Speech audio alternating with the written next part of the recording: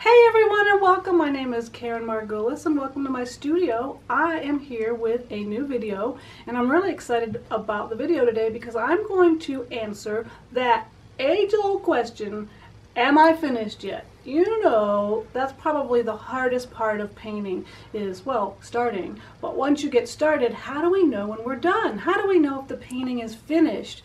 And how do we know what those last all-important marks should be to finish the painting? So I want to show you today, in today's video, I'm going to solve that problem, at least the way I solve it. There's, of course, no only one answer, but I'm going to share with you how I finish a painting and the steps that I take. And I'm going to finish one of my paintings that I already started as a demo and then show you how I do those last all-important marks. So stick with me because in the beginning of the video I want to share with you my process and then I will actually finish the painting. So you have a painting, you get so far in the painting and you're like, I don't know if it's done or not. What do I need to do to finish it? I don't even know if I'm done. And we all get to this point in the painting. So what I do is I normally step away from the painting. Because if you don't know what to do next, the best thing you can do is step away from it. Because if you just keep working and you're not there, you're not present, you don't know why you're making marks, chances are you're going to overwork the painting. So step away, take a break, and I'll take a break anywhere from an hour to maybe days or even months. And then when I come back to the painting, I come back with a fresh point of view, a fresh outlook. Now, that's fine, but when you look at the painting after you come back to it, how do you know what to do? I mean, it didn't really help to step away from it if you don't know what you're looking for. So what I have done is I've created what I call a painting punch list. This is my punch list, and what I'll do is I'll put a photo of it at the end of the video so you can take a screenshot or you can see what it looks like. But basically, I only ask myself a few questions. You can find, if you search online or some of your art books, lots and lots of checklists for finishing a painting. And a lot of them are fantastic resources, but it's too many questions. So I simplify it to just 3 main questions, and that is, have I created a visual journey for my painting? Am I leading the viewer through the painting? Am I showing them those areas that are important and then have some secondary areas that are also interesting? So visual journey. And then is there a believable feeling of depth in the painting? If I'm doing a landscape painting especially, I want you to feel like you could go back into the painting. And that's tricky to do when you have just a flat piece of paper.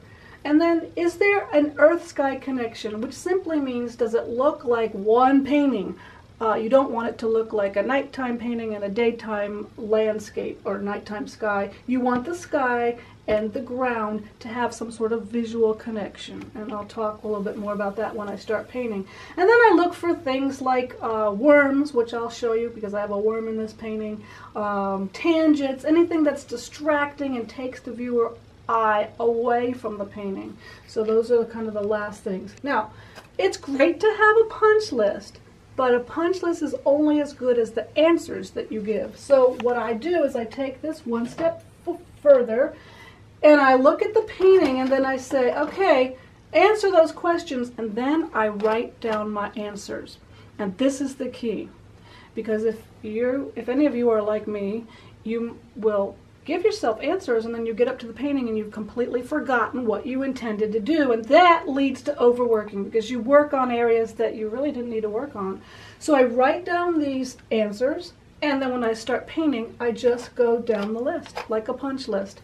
I say I need to lower the water, I need to make it lighter, I need to refine the sky, and so on and so forth, and that's how I finish the painting. And when I get to the bottom of the list, I'm done. So what I'm going to do is I'm going to take this painting that is almost done and take this punch list and make those adjustments on the painting. Just a little back story on this particular painting. This is 18 by 24 on mounted Uart paper. I did this demonstration for the IAPS convention back in June of 2019. And I have not finished it. So basically I took it all to the almost finished, and then basically ran out of time in the demo, but I would have needed to step back away from it anyways to do those finishing marks. So it is almost finished. And you know, some people might look at it and say, well, but that looks finished. But I know that if I would slow down at the very end of a painting, go through my punch list, there are things that I can do to make adjustments. So let's just do these one at a time. Oh, I'm also working with my set of Terry Ludwig Floral Landscape pastels. This is the set that I curated. I will also use a few assorted Nupastels. These are just, I call this my grass box, just assortment of hard pastels. So the first thing on my list is lower the water, make it lower and make it a little bit lighter. So I don't need it to be up there quite as high, and I want to change the color, make it a little bit lighter. So I'm going to take a lighter blue and very lightly, am I in the way? Okay. I feel like the camera was right, I was standing right in front of it. So I'm going to lighten it just a touch with a paler blue, and then I'm going to go back with the, just a little bit darker. I don't want it to stand out too much. And I wanted to lower it. It was up too high. So what I'm going to do to lower it is take the color that was the lowest part of the sky and bring that sky color down just a hair. And this is how I'm lowering that water. So I'm going back over it. And now I want to make sure it's perfectly flat and level. So I'm also going to take my pinky finger and very, very lightly blend it, because we want it to feel like it's just disappearing, because it's not the most important part of the painting. It's just something that's there in the background. So I've lowered it, I've kind of gave it a little bit of haze or mist, and I've made it a little bit lighter, and I think it looks a little bit more beautiful. All right, I want to refine the sky. That's number 2 on my checklist. So I need to make sure there's a smoother transition. There's some spots that I didn't get coverage with the pastel while I was putting down that first layer. So I'm just going to go back and refine the sky a little bit. So I'm putting the darker blue. When I'm refining the sky, what I'm actually also doing is starting to refine the tree shapes a little bit more. So one way that you can create more interesting trees is to do negative painting with your sky color. So now I'm starting with a cooler blue, and I'm getting a little bit lighter and a little bit warmer with my blue, because that is what happens on a typical blue sky day. So I want to take this blue that I have in my hand and carve into this tree to make a more interesting silhouette. So I want the sky holes to be a little bit more telling and make a little bit more interest with the tree itself, tree shape itself. One thing about sky holes is very rarely do I get them right on the first pass. We're going to be doing a lesson on trees and sky holes on my Patreon page next month. So if you're interested in learning more about painting trees, I'd love to have you over there. That sky hole is too light. So see how it just kind of jumps out at us? I used the wrong color blue to make those sky holes, and then they were too light and they ended up looking like ornaments rather than actual sky holes. So one thing you'll also might notice that I'm doing is if I put in a sky hole, I tap it lightly with my finger just to soften it, to kind of make it disappear. I want softer edges on the sky hole, on some of them. Well, there's a whole lot to learn about painting sky holes. I'm just scratching the surface here on this video. And then over here, this tree shape is not very interesting, so I'm going to take the lighter blue and carve this tree shape to make a more interesting. This is probably more, I guess you could consider this more of a shrub than a tree. So I want to make it a little bit more interesting. Look at how right here it's just kind of a straight line. That is not a natural looking tree shape, so I'm going to take the dark green, well, that wasn't the dark green, take the dark green and change that edge. Alright, now, what's else on the list? Fix the trees, refine the trees a little bit more. So I'm going to do that, but in order to do that, I'm going to use a little bit of Workable Fixative, and I'm using the Blair Very Low Odor Workable Fixative. And actually, normally I would spray it outside, but I really don't use very much of the fixative, just a very light coat. And what that does is it kind of cements those dark areas in place, so when I go back over them with other pastel, it kind of skips over the dark and it gives the illusion of texture, and which is what I want, more texture in these trees. So we're going to let that dry just a bit, doesn't take much. And I'm going to go over the dark with some lighter, warmer greens, because I want the tree to have a little more volume. I want it to feel like it's a little bit rounder. So I want to pull out some lighter areas in this tree. I'm going to get a little bit lighter still. Pull out some of those leaves. And some of them go a little bit lower even. Also, what I noticed in these trees is they were not just green. There was a really nice kind of peachy feeling to the trees. So I'm going to add just a little bit of the peach. And the nice thing about that is, I'm going to cover it up, I just want it to be kind of hidden, is there's a lot of peach in the ground, so it kind of allows there to be a visual connection. Now we're going to add a little bit of light to the bushes on the right side.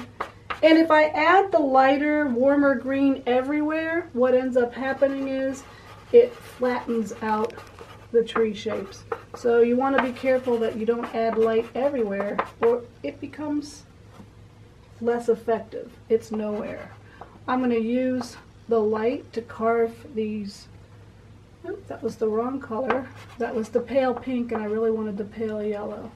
I want to create more interesting negative spaces in the tree trunks.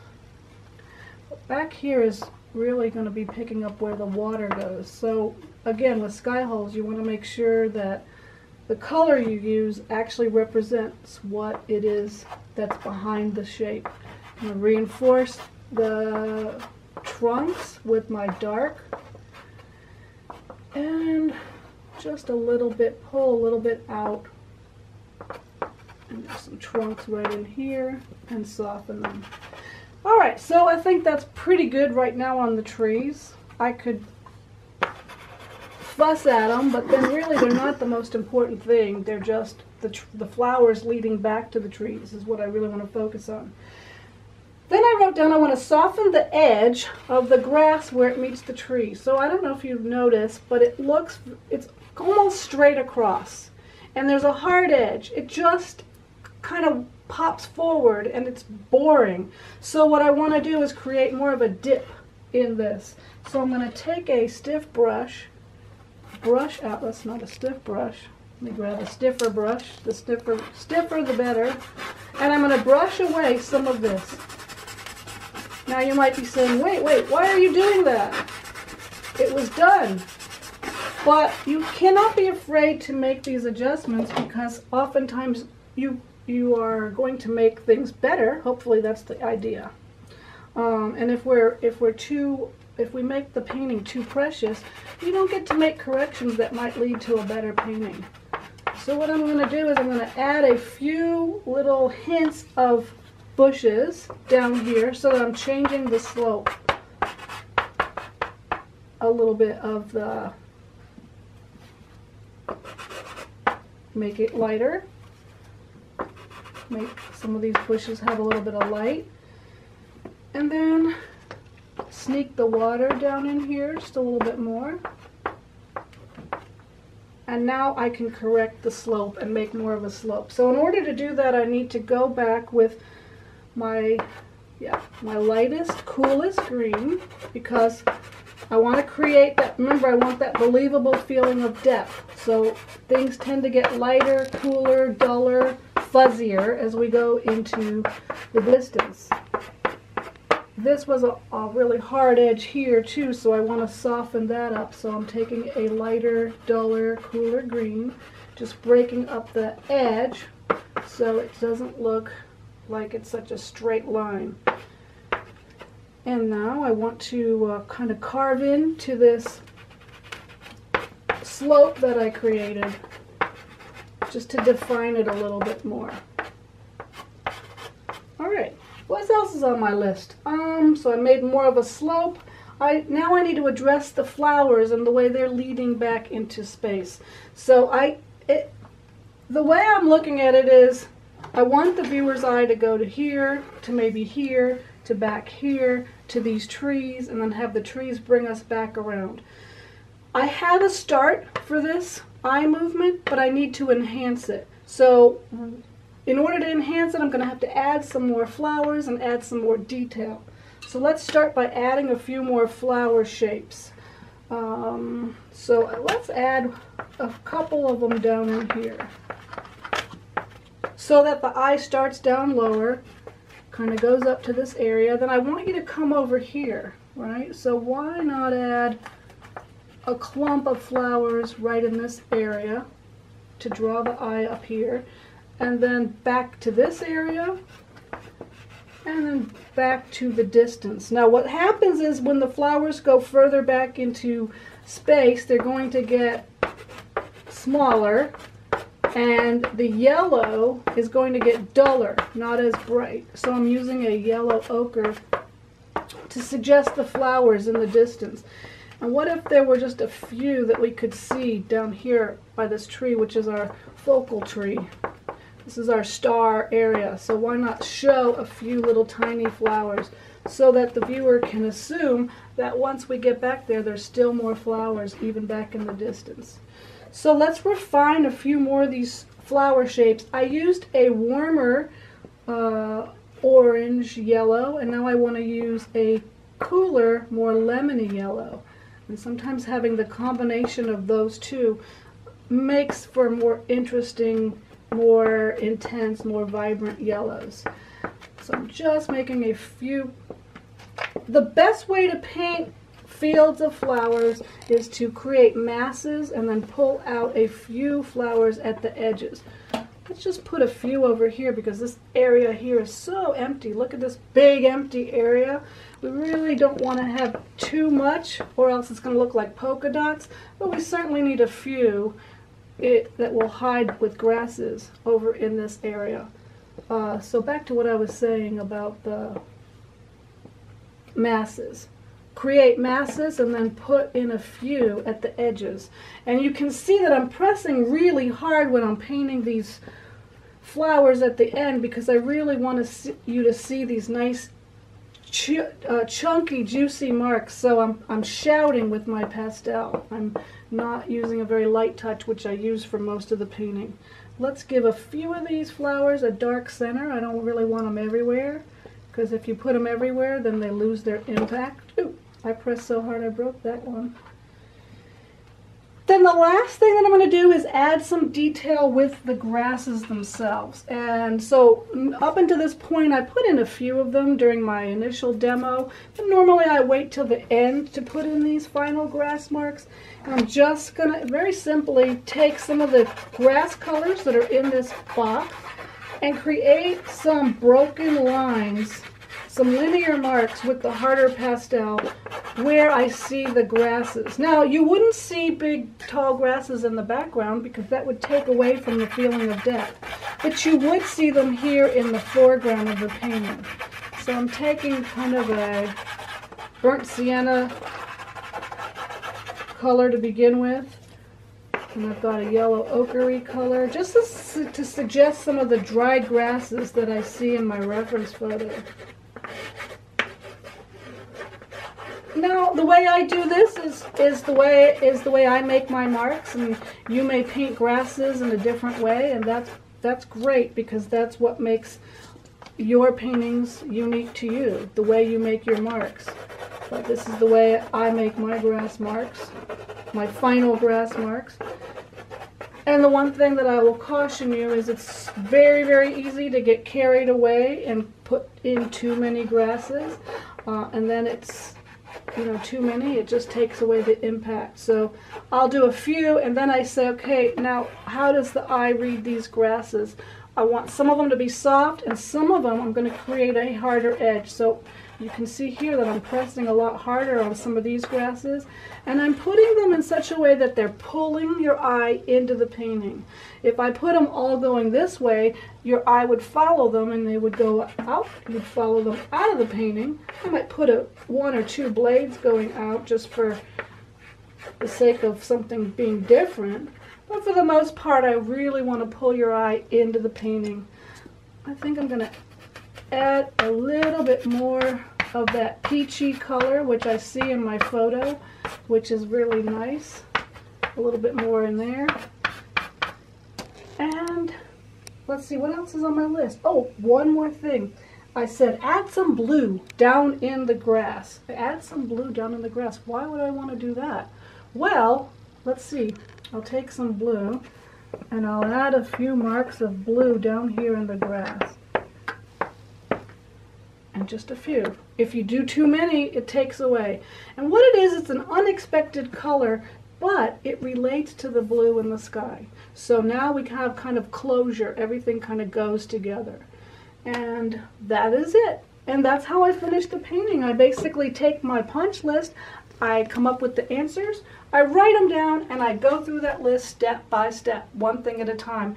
Now normally, when I make a mark, when I'm not doing a video, I'll make a mark, I'll step back, I'll come back, I'll make another mark, I'll step back.